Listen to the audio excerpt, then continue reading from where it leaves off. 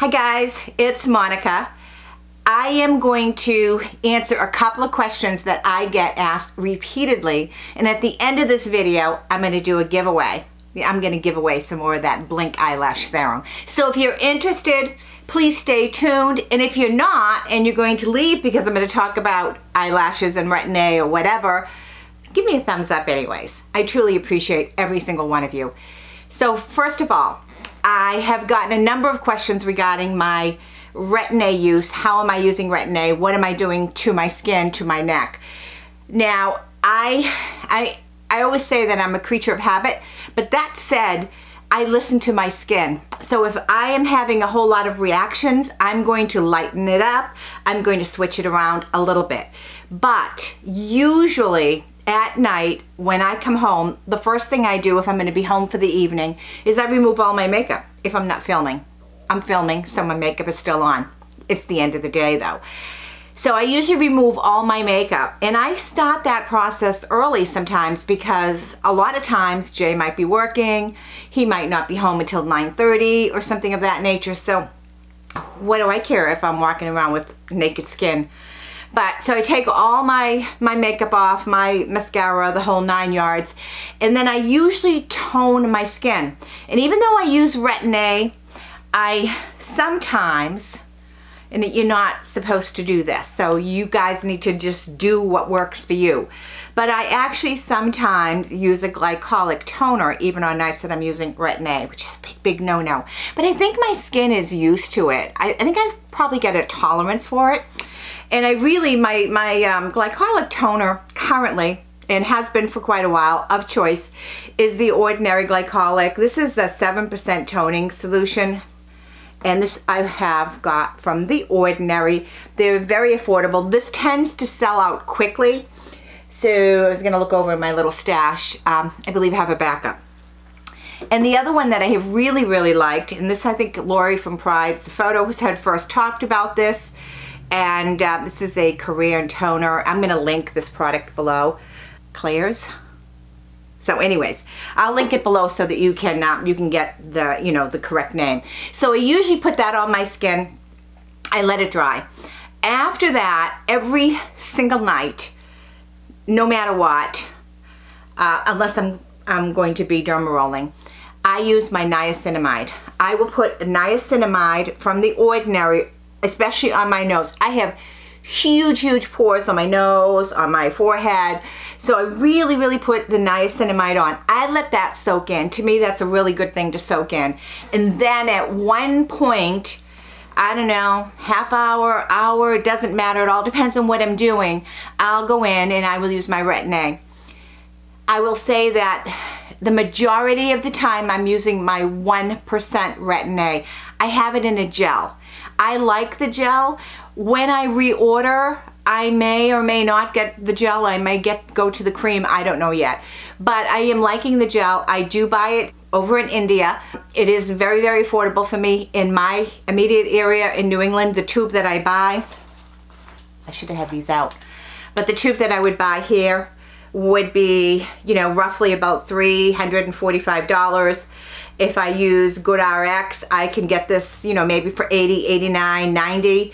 But the pharmacist said to me when I go to refill it, I'm going to pay, whatever price is going at that point in time. So anyways, I do have the 3 strengths. I've talked about that before. Probably because I don't pay a whole lot of money for it. I'm pretty generous. I put it all over my face. I avoid the corners of my eyes, obviously. I don't go really close to my eyes. And I do go right above here. When I'm done that, I will then go in, and this has only been since about February of this year that I've been using this, and I'll go in and I will use it. I will use the Olay Pro Retinol Eyes. I have both the UK version and the US version, as many of you have seen, and I typically will take this and I will just put a little drop, and I concentrate it on my deep lines and into the crevices here, and then about up here. So I just kind of tap it in a little bit. I don't use a lot of this. And then once that's done, I take my weakest Retin-A, which is a 0.025%, and I take my rosehip seed oil. I I love rosehip seed oil. As much as I love it, I don't use it on my face. I don't know why, and I know many people do and they love it, and that's fine. I just don't. But I will take a drop, a globber, more than a pea size, probably 2 pea sizes, of my Retin-A in the palm of my hand, and then I take a dropper, you know, a couple of drops of this, of the rosehip seed oil, and I mix it in. And then I just go all over my neck, down into this area, and I just really cover, and I actually usually do along my hands as well. And then I let all of that sink in, and I may do nothing else for the night. Before I go to bed, I'm going to be putting in, and I've used this consistently now, I want to say since November of 2016. I use a Venom cream.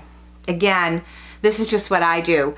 I've noticed the nights that I don't use this, that I wake up, my skin is not as nice as the nights when I do use this. So it says it's a Venom face mask, and this is the one I buy at TJ Maxx. I just put it all over my face, and I let that just dry overnight, and I go to bed. And then when I wake up in the morning, my skin is actually pretty moist. So that's my nighttime routine. It has been somewhat the same for a long time. I really, really like it.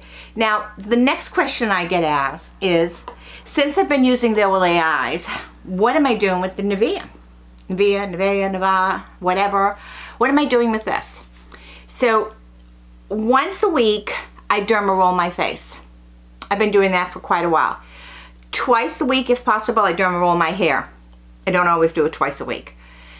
On the night that I derma roll my face, I take the Nivea and I put a very little bit, just a little tiny drop. Whoops, came out too far.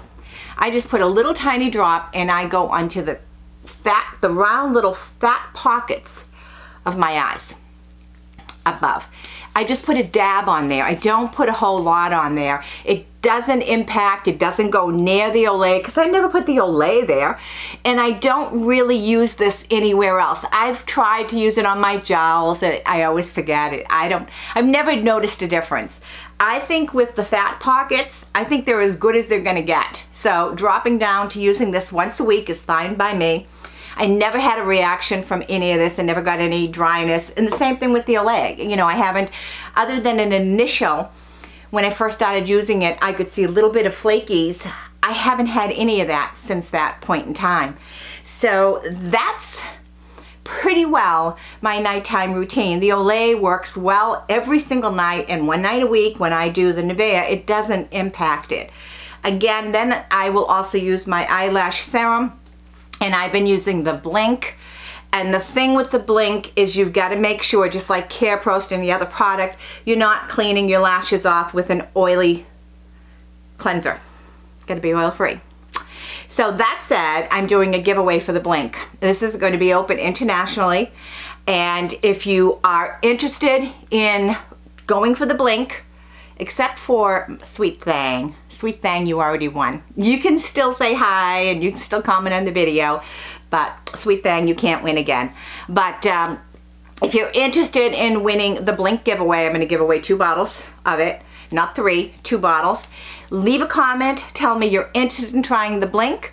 Be sure you like the video, because when I use the random comment picker, it shows me whether someone has liked the video. Also be sure to be subscribed. So like this video, subscribe, leave me a comment, and tell me you want to be entered into the contest. I am not going to respond to any of your comments.